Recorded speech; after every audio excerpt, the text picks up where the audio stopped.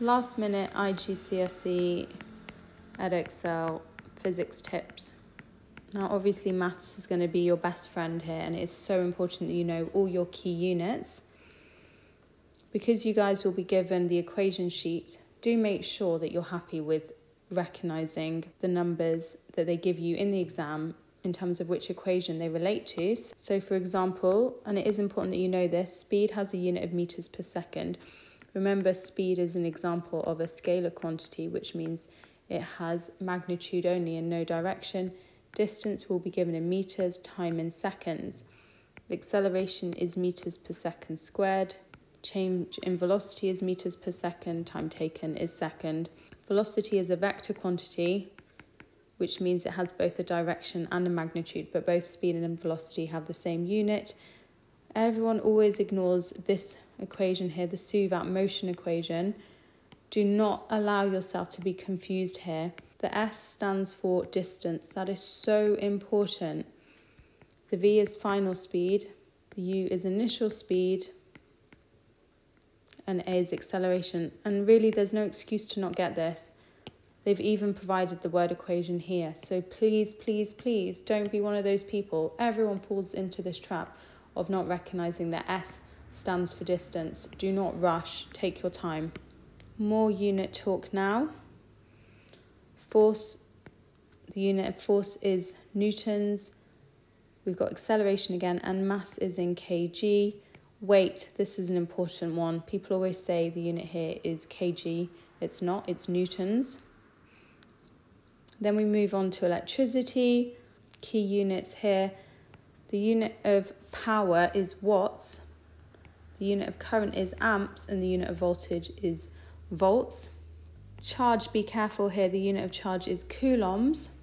And remember, sometimes they ask you for definitions like what is current? Well, use the equation to help you if you haven't managed to learn that yet. Rearrange the equation to make current the subject of the formula, so we can see that current is charge divided by time. So what is current? It's the flow of charge per unit time. Look, the equation even tells you.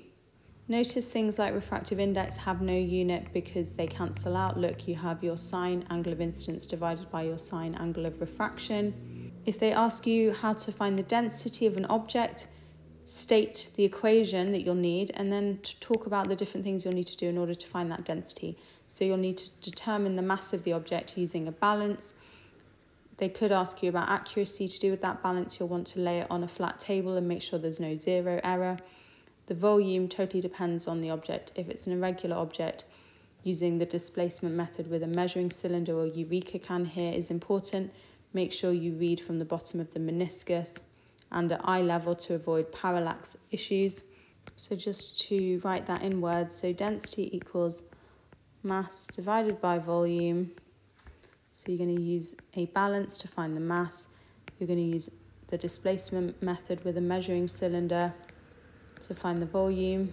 And they could ask for extra details to do with how you're using that apparatus. So I'll change colour for that. We want to avoid zero error. We want a stable surface for that balance.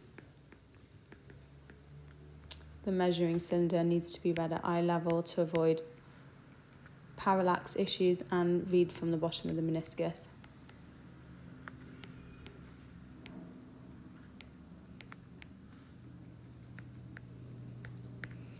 Do try and use equations where possible to explain your answer. So for example, when you're talking about the Doppler effect, which is responsible for when ambulances come towards you, they have a higher pitch, they sound higher, and then when they drive away, they sound lower.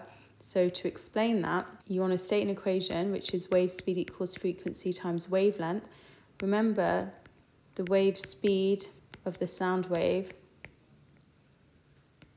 is constant. That doesn't change. But the wavelength changes. So remember that ambulance siren sound wave will become shorter in wavelength as the ambulance approaches and then longer as the ambulance moves away. So based on the fact that V equals F lambda, if this number stays the same, this number, for example, is increased, that must mean that that frequency has decreased, hence why you hear a lower pitch. So e.g. increased wavelength means decreased frequency and a lower pitch sound is heard.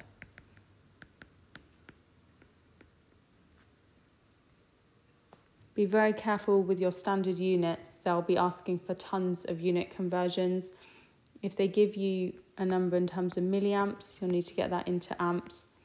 How? By dividing by 1,000. You'll be losing marks left, right and centre if you don't do that. Give you a number in terms of megawatts. You'll want to convert it into watts. How? By doing times 10 to the 6. So those are the main ones, milli and mega. Be careful.